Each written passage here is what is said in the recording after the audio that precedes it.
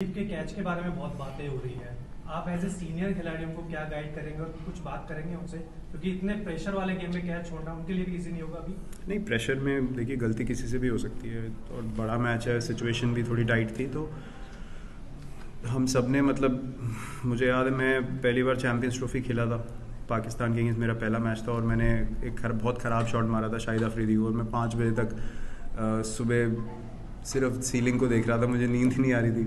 मुझे लगा मैं तो वापस कभी चांस नहीं मिलेगा, मेरा करियर ख़त्म हो गया। तो ये सब चीज़ें नेचुरल है फील करने के लिए, लेकिन सीनियर प्लेयर आपके आसपास आते हैं। कल हम लोग एज ए टीम फिर इकट्ठा होंगे, तो जब माहौल अच्छा होता है तो फिर आप उस चीज़ से सीखते हैं और अगली बार अगर वैसी अपॉर्चुनिटी आए तो आप लुक फॉरवर्ड करते हैं कि यार दोबारा मेरे पास क्या जानी चाहिए।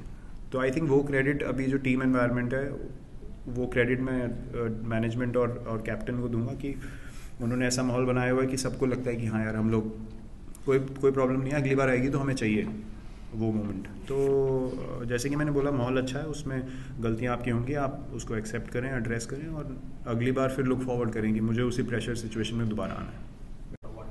Brilliant, I mean both have been amazing. Hardik has realised his potential fully from the IPL that happened this time around. He's become a different character altogether, very responsible,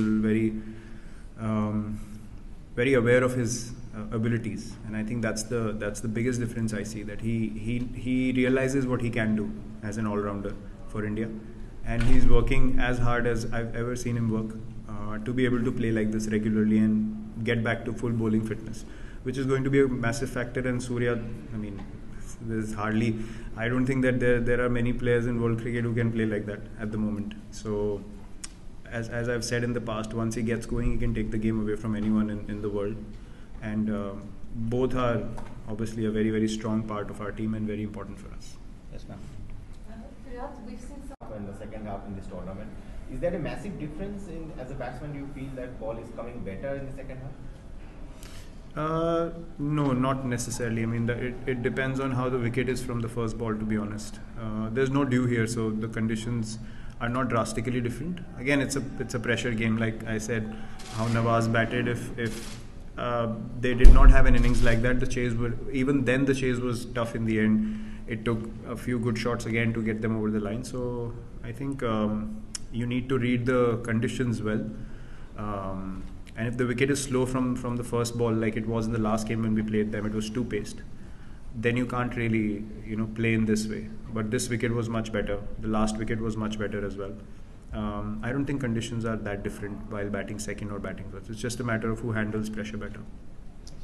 Virat, इतने क्लोज मैच नहीं होते थे Pakistan India के, दोनों बड़े close match हुए। Good for audience, good for international cricket. बिल्कुल, I mean उनकी एक बहुत अच्छी बैलेंस साइड है, बहुत स्ट्रॉन्ग बॉलिंग अटैक है।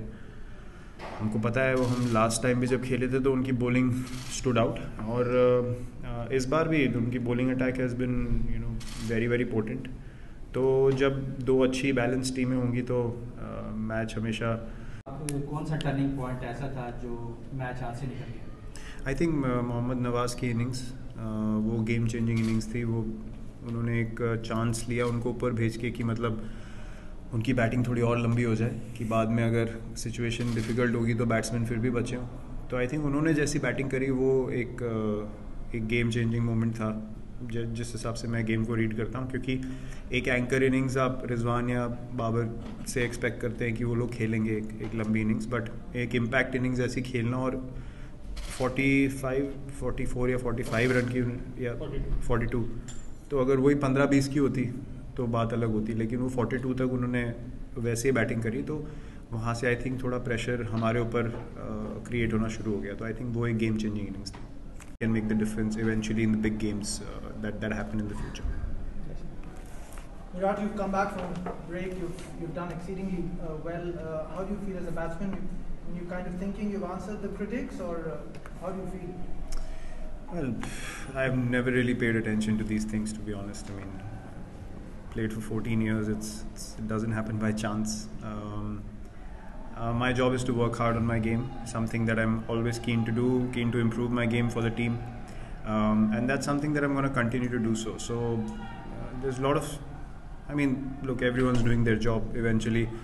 our job is to play the game, work hard, give our 120%, and I've said it in the past that as long as I'm doing that and the team has faith in that, what happens in the change room is the only thing that matters to us and to me as well personally.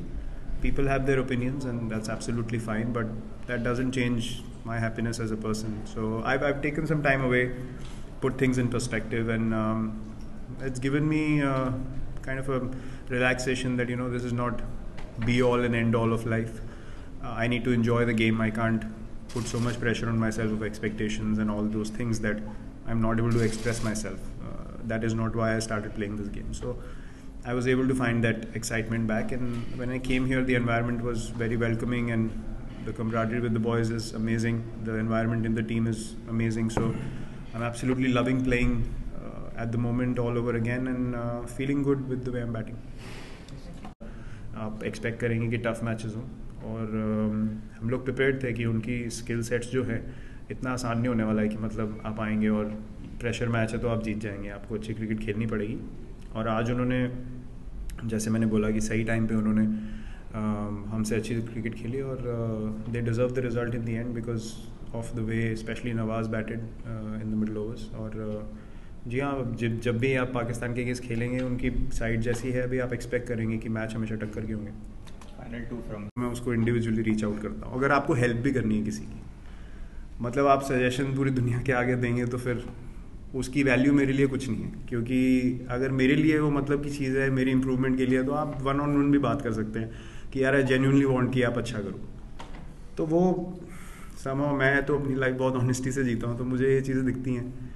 तो ऐसा नहीं मैं बोलूँगा कि मुझे फ़र्क नहीं पड़ता है, लेकिन आपको सच्चाई दिखती है, बस मैं उतना ही बोल सकता हूँ कि आप जब इतने समय तक खेलते हो, आप ऑनेस्टी से खेलते हो, देने वाला ऊपर वाला ही है, मतलब और मैं इसके आगे कुछ नहीं बोल सकता. बाकी आप हाथ पैर कितने भी मार लो, जब उसने देना है तभी देना है, और कोई कुछ भी नहीं कर सकता है इसके बारे में. तो मैं तो अपनी लाइफ ऐसे ही जीता हूँ, और जब तक खेल रहा हूँ, जब तक मैं यहाँ पे खेलने की वर्दी हूँ, मैं ऐसे ही खेलने वाला हूँ.